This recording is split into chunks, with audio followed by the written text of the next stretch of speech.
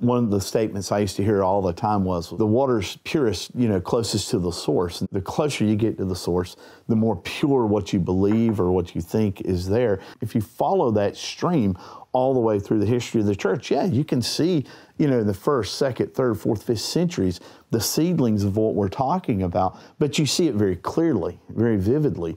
I had a very famous Protestant theologian telling me one time, really off-putting to me. He said, the more I read the church fathers, the more I hate them. And I was like, wow.